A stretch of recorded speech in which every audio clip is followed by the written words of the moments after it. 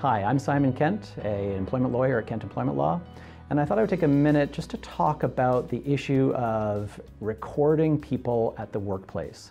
So we get questions from both employees and employers around this issue from time to time, and generally what is happening there is an employee will come in and say, hey, I'm having trouble with my boss, is it okay if I record secretly a conversation that I'm having with him or her?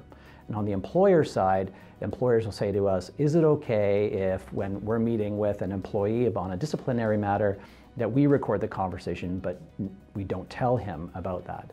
And so the answer within the law is that you are allowed to record a conversation as long as one of the two parties who are being involved in the conversation consents. So that means I can sit as an employee with my boss across a table and have my iPhone on in my pocket and record a conversation, and that's perfectly legal because I, as one of the two parties to the conversation, are consenting to it.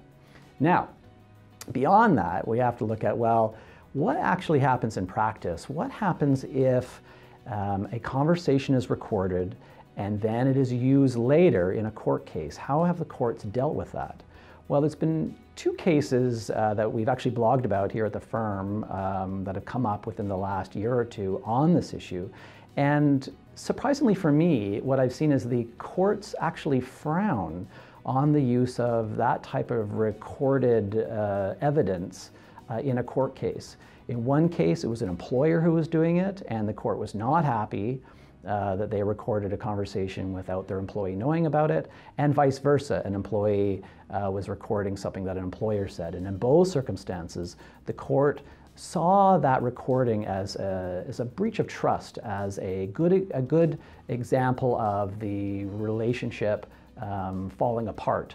So it is legal to record, as I've described, at the workplace, but be very careful how you use those recordings. And I do recommend you talk to an employment lawyer about how those recordings might be used in a court case if one is needed.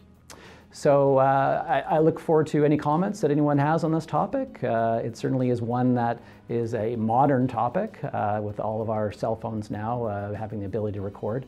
I'm sure it affects many people. So looking forward to your comments on that, and I'll talk to you soon.